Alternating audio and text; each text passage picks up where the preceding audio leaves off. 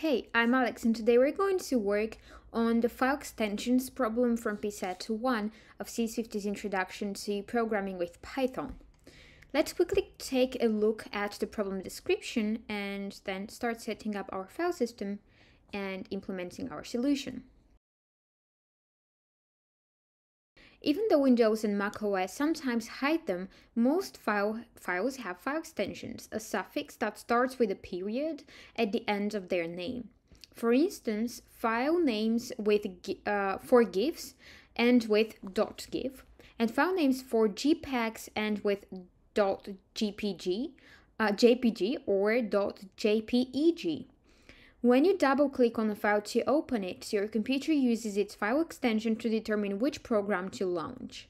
Web browsers, by contrast, rely on media types, formerly known as meme types, to determine how to display files that live on the web. When you download a file from a web server, that server sends an HTTP header along with the file itself, indicating the file's media type. For instance, the media type for a GIF is image/GIF, and the media type for a JPEG is image/JPEG. To determine the media type for a file, a web server typically looks at the file's extension, mapping one to the other. In a file called extensions.py, implement a program that prompts the user for the name of a file and then outputs the file's media type if the file's name ends case insensitively in any of these suffixes: .gif, .jpg, .jpeg, .png, .pdf, .txt, .zip. If the file's name ends with some other suffix or has no suffix at all, output application/octet stream instead, which is a common default.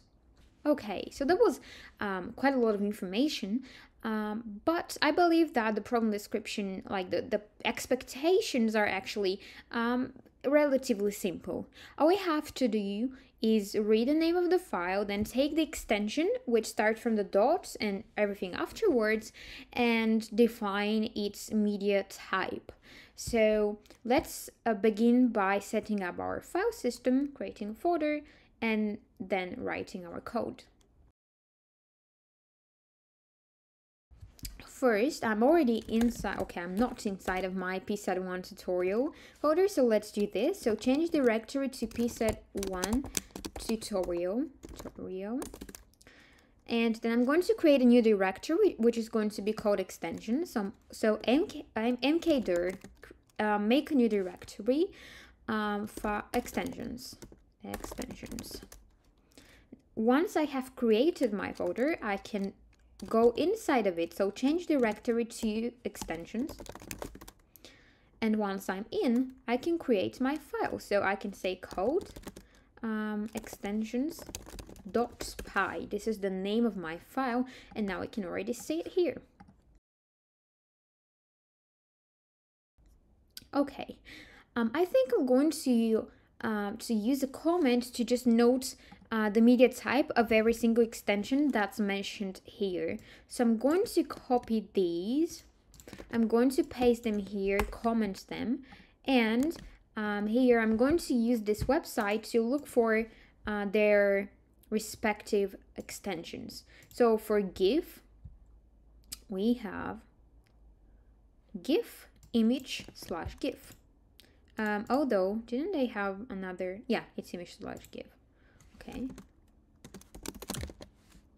Then we have JPG.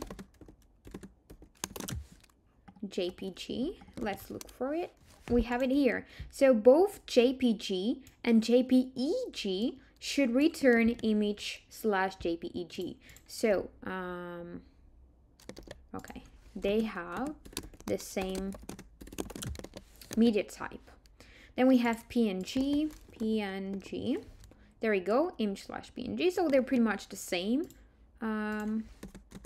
We just add the media type image beforehand. PDF, this one is probably going to be different. PDF is application PDF. I'm doing this quite quickly, but it's the same operation repeated basically 7 times. So that's why I'm I'm just rushing through it really quickly, but this is just basic research. This is not coding itself. So then we have txt text/plain. By the way, the way you can search like this in a web page, just in case you don't already know this, is by hitting Command and F on Mac and Control and F on Windows, and just writing whatever you're looking for in the text box, and then you can find it more easily. So the last one is zip. Zip is application/zip. Okay, and everything else is, let's see, they had instructed us to write application octet stream. Okay, so we have all of the extensions. Now everything we're left to do is create. Okay, let me actually clear the terminal. So what we have to do is first take the user's input, right? So we are prompting for file name. Let me say file name equals inputs. So I'm asking the user for inputs, and I can enter some kind of a prompt to make it more explicit what information I need. So I can say file name and then a colon, indicating that I'm expecting the user to enter this file name. Okay, once we have our file name, we would like to start checking the extensions. So the first option is that the extension is .gif, right? By the way, there is a more efficient way to approach this. In fact, there are multiple more efficient ways than the one I'm going to show you. But since you are beginners, or at least that's what we assume, if you're taking CS50's Introduction to Programming with Python, I'm going to use the most intuitive, most straightforward approach, although it's not optimal. If you're interested in seeing another one, then feel free to enter my Discord server and hit me up, and I'm going to show you how I would personally solve this. But for now, we're just trying to use the basics. So our first option is that the file name ends with .gif. For instance, test.gif. So if you remember from the last problem that we solved from this PSET, actually we don't need those braces in Python. If you remember from the last tutorial I uploaded, there is this method called ends with, which is exactly what we need, right? Because we want to check if the file name ends with, it's written the same way that it's pronounced by humans. So ends with .gif, like this. Then I would like to output image/gif, right? We have it up there. The next option, else if, or in Python syntax, it's elif, the file name ends with. And now here we have two options. The first one is that it ends with JPG, so .jpg.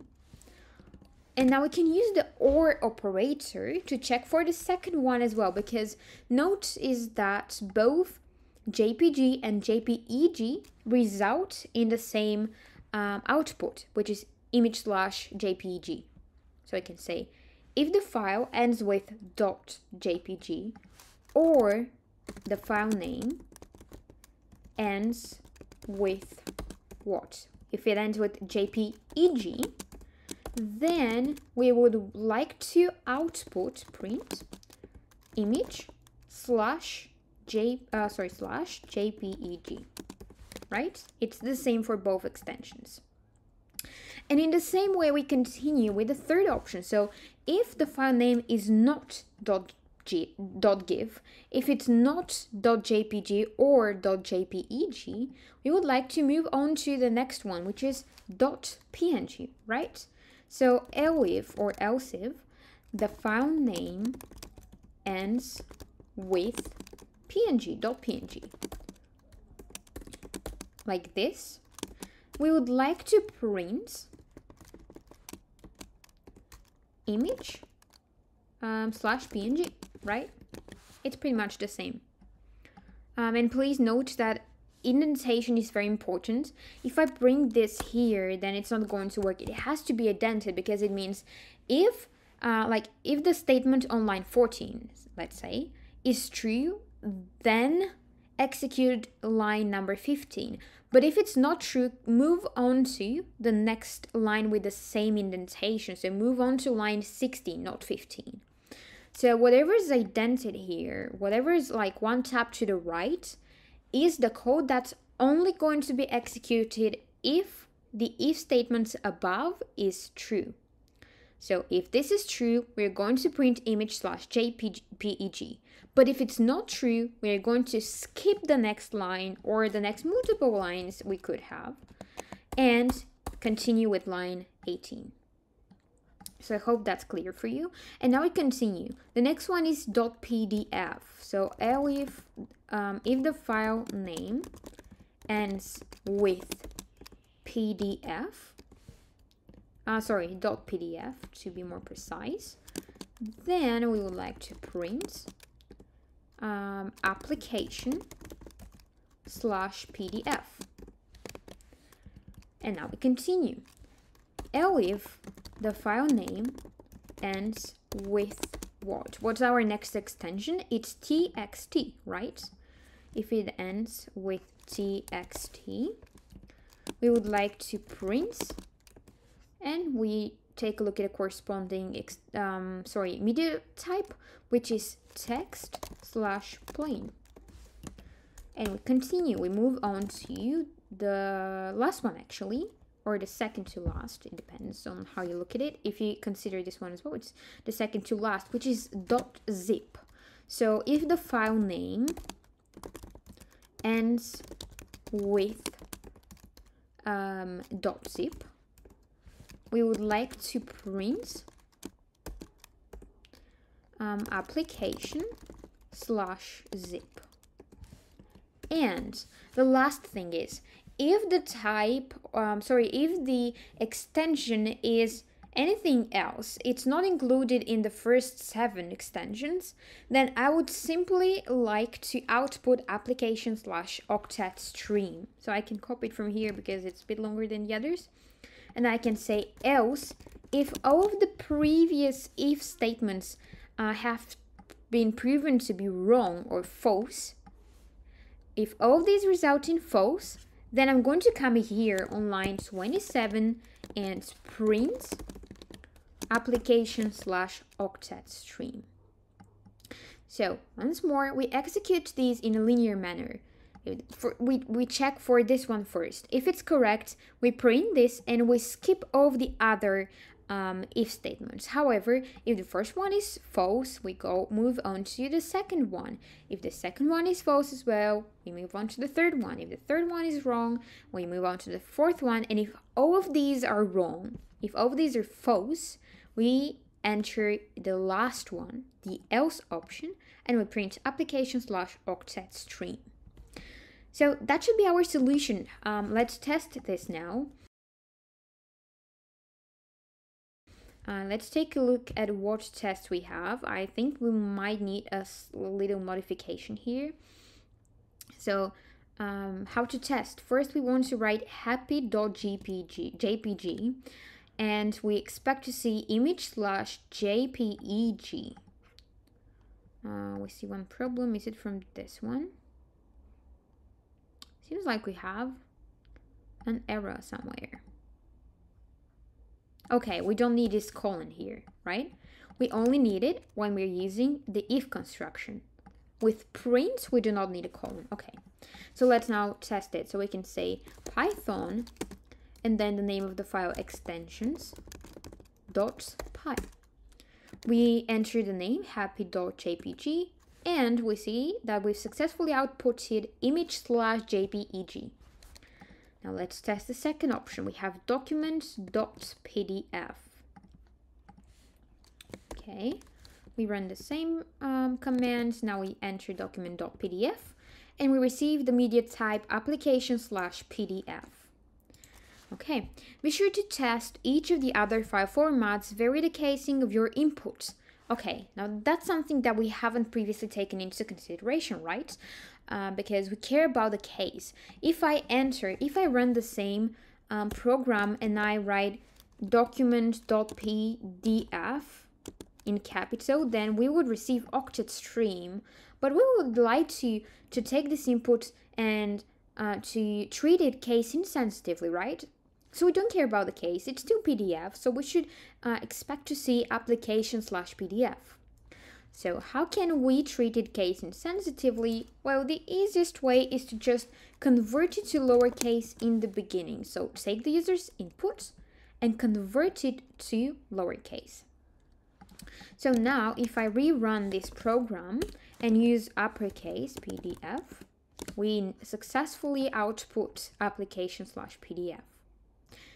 And the last thing we should test is if we accidentally add spaces on either side of the input. So let's come back and try to use the same thing, but with a couple of spaces. Now we see application/octet stream. But why? We should be able to see application PDF, right? It doesn't matter that we have spaces. Well, the reason it currently does this is because we're testing if it ends with .pdf, if these are like the last couple of characters in our string. But since we have some spaces afterwards, we could not recognize this, and that's why we're outputting application/octet stream. So the easiest way to prevent this is by using the strip method. I have already shown this, that's why I'm not getting into much detail. We have used this a couple of times, maybe in all of the problems we've solved so far. So just to recap, we take the user's input, we convert it into lowercase, and then we remove any leading white space. So now if I refresh, I use document.pdf and add a couple of spaces at the end, we're still able to see application/PDF. Okay, seems like we're done. Let's now run check 50 to ensure that all the tests have passed.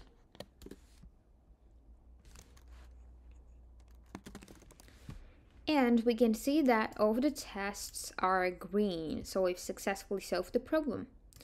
If you're looking for a more elegant solution without much repetition, again, feel free to message me on Discord or any other social media, but Discord is usually the most convenient for me. However, if you don't have an account there, feel free to message me on any other social media platform. That was everything for today's tutorial. I hope you found it helpful, and I'm going to see you in the next one.